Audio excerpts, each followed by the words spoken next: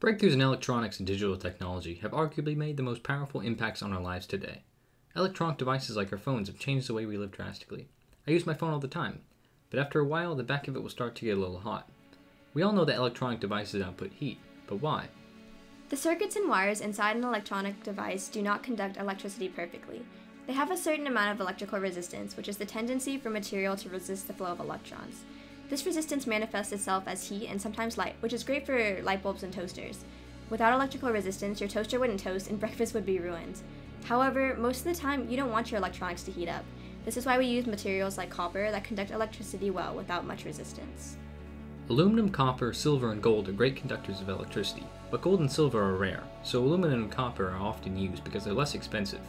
But even these highly conductive materials still don't conduct electricity perfectly, which is why electronic devices like computers get so hot, needing all kinds of fans, heat sinks, radiators, and heat pipes to keep it from melting or even catching fire.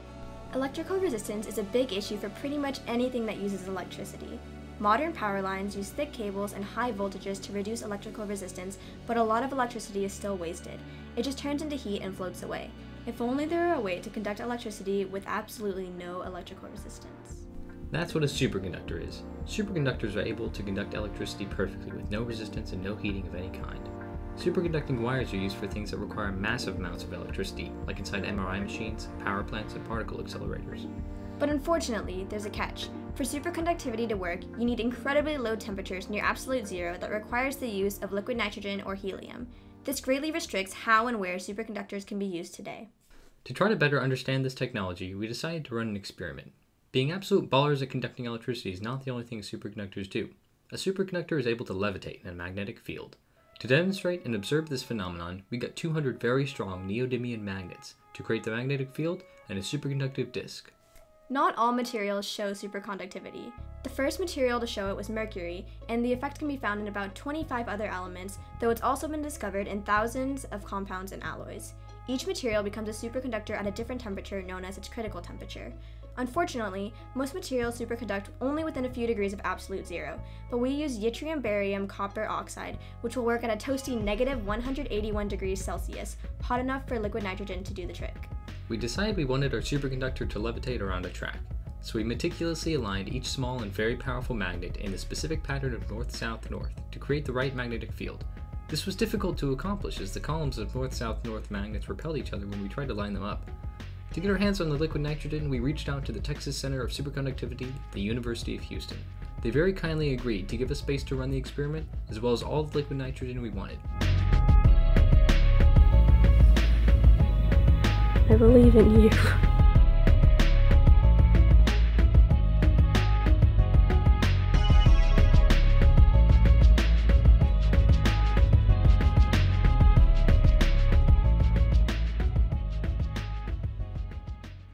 We obtained a petri dish in which we would cool our superconductor, and it didn't take very long before it was below its critical temperature.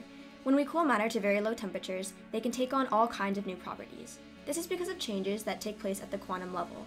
All particles of matter occupy what's known as a quantum state, which describes statistically how they behave based on their energy. Most of the time, different particles will occupy all kinds of quantum states because they have all different amounts of energy. But when you get closer and closer to absolute zero, atoms have so little energy that those differences begin to disappear. Instead, atoms become incredibly orderly, and most of them will enter the lowest quantum state, in which the entire material will behave like a giant molecule. When this happens, they can end up forming substances with properties like the fractional quantum Hall effect, Bose-Einstein condensates, superfluidity, and superconductivity. This is why superconductors conduct electricity perfectly, and why they levitate. Placing the superconductor on the track, you can see that it locks itself into place. This is because superconductors are perfect diamagnets. They exclude all magnetic flux, a process known as the Meissner effect, named after the German physicist who discovered it, Walter Meissner. The magnetic field cannot penetrate the superconductor, but rather it repels it, lifting the superconductor up. It is able to shoot across the track with just the slightest bump, as there is practically no friction, all the while maintaining the same distance off the track and angle it was placed at. As you can see, non-magnetic objects placed underneath have no effect on this phenomenon. However, it does not take long before the superconductor warms above its critical temperature, gently floating down. We were able to make the effect last longer by placing it in a styrofoam capsule, keeping it insulated and slowing down its rise in temperature. The effect can be reversed as well. You can place small magnets over a superconductor below its critical temperature, and you can see the magnet hover in place, even spin around slowly.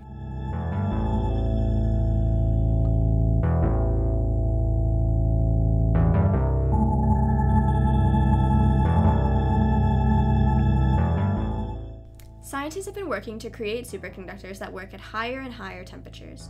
If we had superconductors that worked at room temperature, modern technology would be changed forever. Remember all those heat sinks, fans, and heat pipes? With a superconducting computer, you wouldn't need any of that anymore. Electronics would get smaller and use less electricity more efficiently.